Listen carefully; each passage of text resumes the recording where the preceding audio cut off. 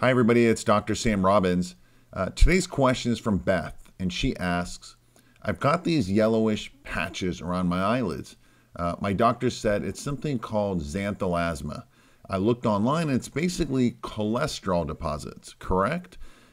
What's the cause, and how can I fix it? Because they look really ugly. Hi, Beth. Yes, the correct medical term is called Xanthelasma, and it's basically cholesterol under your skin. And I'm very familiar with this topic because my aunt's husband used to get them. And in a minute, I'll show you how he permanently fixed it. Now, the good news is that Xanthelasma aren't physically harmful, but yet they don't look good either. Now, however, it's typically a sign that you are at higher risk for heart disease, a heart attack, or stroke. And that's important to know. And this is because people who get these cholesterol deposits typically have high levels of cholesterol and an imbalance in your lipid levels. Now, these bad cholesterols cause a blockage in some oil glands underneath the skin and results in, these hard little pimples which cannot be squeezed. Additionally, elevated liver enzymes or liver disease can cause an increase in cholesterol leading to xanthelasma. Now, how do we fix it and how do we treat it? Unfortunately, these cholesterol deposits usually won't go away on their own and typically will grow over time. Now, one way to fix this is go to your doctor and have them removed with something topical medicine or laser or surgery. Unfortunately, they can cause side effects such as scars and skin color changes. However, this doesn't prevent future growth or regrowth, especially due to your genetics and having high cholesterol levels. Now, I mentioned this because, as stated earlier, my aunt's husband used to have xanthelasma, and even though we improved his diet, it initially didn't fix this problem. And taking cholesterol-lowering drugs actually made things even worse due to the liver stress and toxicity.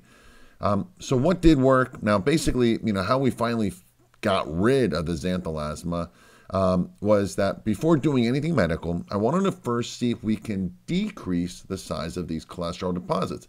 This way, there will be less potential for scarring if we do anything medical.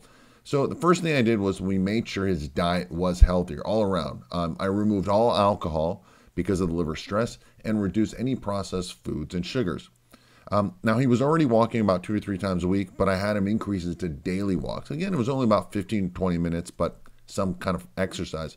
I increased his water intake, again, to cleanse his body, which basically meant going from maybe only 1 glass a day, maybe 1 or 2, to at least 4 or 6 cups daily. And finally, most importantly, I had him take really high dosages of specific herbs and vitamins to lower his cholesterol and the bad lipids, and more importantly, also help cleanse and detox his liver. Now, things didn't happen right away, right? But after about 6 months, the size of these deposits were about half the size, which is great. But obviously, they never got much smaller after that. So that's when he went to his dermatologist and used laser to remove what was left over. And since they were smaller, there was no scarring, which was great.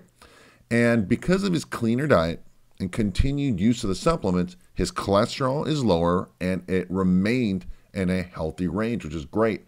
And another important benefit is that his liver is healthier as well.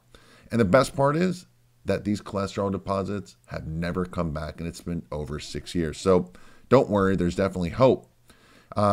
Anyhow, that's it for today. I hope this video was helpful and gave you more clarity.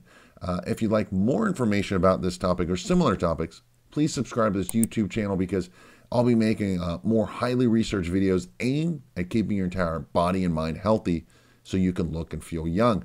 And if you'd like additional information about, how you can quickly lower your cholesterol levels naturally while improving your lipid levels, again, without the use of harmful prescription drugs or following a restrictive diet, please visit the link in the description area below for additional information and helpful tips.